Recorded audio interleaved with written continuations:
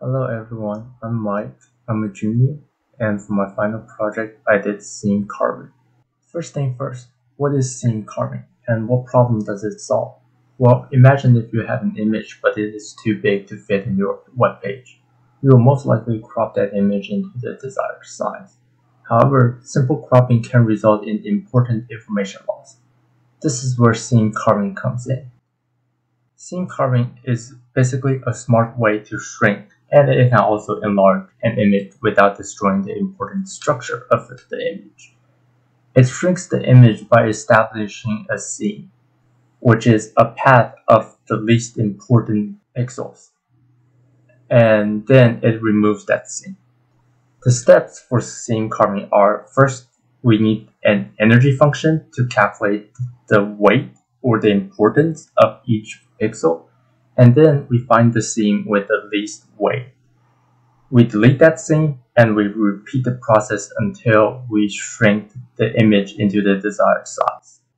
For the energy functions, I implemented two of them. One is the magnitude of the gradient and the other is the entropy field of an image. For most images, the magnitude of gradient works great. However, there may be some cases where the entropy field comes on top. That's why I have two of them. After implementing the energy functions, let's talk about how I implemented the scene finding and removing. The first algorithm I implemented is pretty straightforward.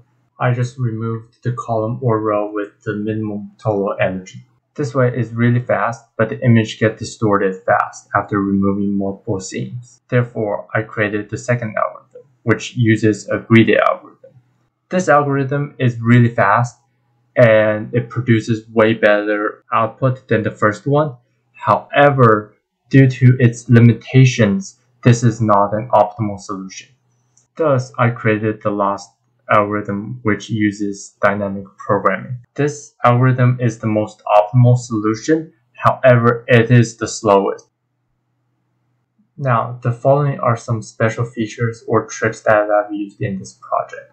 First of all, the horizontal seams are implemented by rotating the image 90 degrees and then find the vertical seam.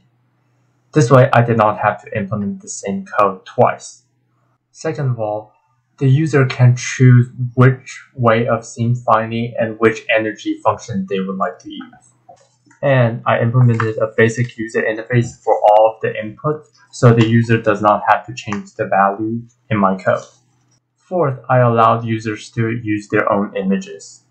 And last but not least, they can change the pausing time for each frame to see the seam and its removal. Now, let me give you a live demonstration of my code.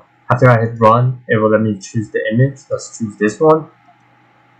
And then amount of rows, let's say 5, amount of columns, let's say 10, and then each 0.1 second between each remove. Hit OK, gradient, dynamic programming, and the red curved line will be the scene that is being removed. Here are some results. This is the image from the assignment sheet. This is an image I took of my dad and my little sister. This is my cat, and this is also the image I think entropy works better. This is a game that I really like, and this is an image of Beijing that I found online. Overall, I found this project really fun, and I got challenged while implementing dynamic programming. I also enjoyed that I was allowed to be creative on the user interface and what to include in my code. One improvement I would like is to allow menu selection of which part of the image is important, so no seams that go through that area will be removed. Thank you for listening.